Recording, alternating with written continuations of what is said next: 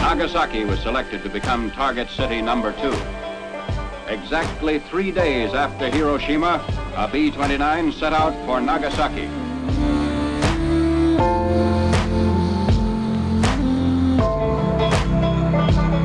Japan has today surrendered. The last of our enemies is laid low.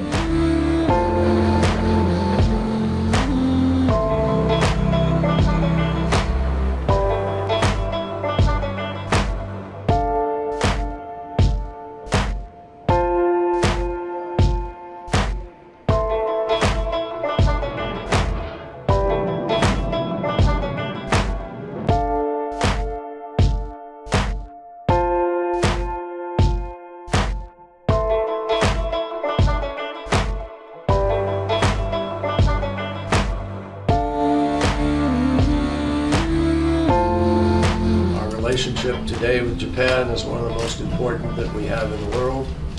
We've found great democracies that work together, and we share common values and a common vision for the future. It's a very, very powerful reminder of not just the impact of war in a lasting way on people, on countries, but it's also underscores the importance of the agreement we've reached with Iran to reduce the possibility of more nuclear weapons.